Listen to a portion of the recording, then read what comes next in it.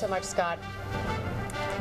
Tonight here on NBC Bay Area, you can watch history in the making as Ossur Pistorius of South Africa competes in the 4x400 meter relay. He is the first double-leg amputee to ever compete in the Olympic Games, but his inspiring story has some questioning whether his prosthetic leg may somehow give him a competitive edge. NBC Bay Area's Marianne Favreau went to the experts for the answer, and she joins us now live from San Jose. Marianne. Well, Janelle, the new prosthetic legs are definitely lighter and they're better designed to fit athletes' bodies. But the big question is, once they hit the track, is this going to give them a competitive advantage? Whether he wins a medal or not, Ossur Pistorius is leading the way when it comes to inspiration. Just ask Geoff Turner of San Francisco. He lost his leg in a motorcycle accident and now runs marathons using a prosthetic leg.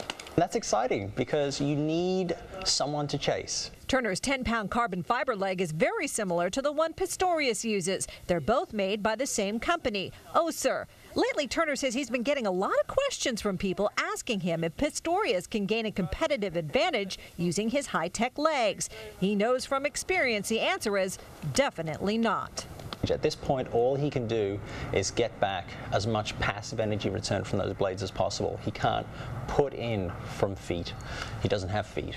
UCSF's Human Performance Center studies prosthetics used by high-level athletes. The director of the Prosthetic Center says while blades have improved, they still have limitations. So he has to use musculature around his hip to actually propel himself, whereas the normal calf muscle uses about 250% of energy return.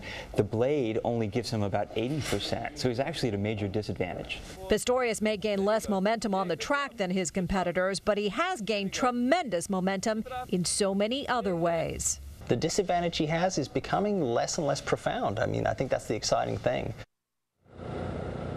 Now, experts at UCSF say that engineers are working on power-driven prosthetics, and those could give some athletes a competitive edge. Reporting live in San Jose, Marianne Favreau, NBC Bay Area News. Thank you, Marianne.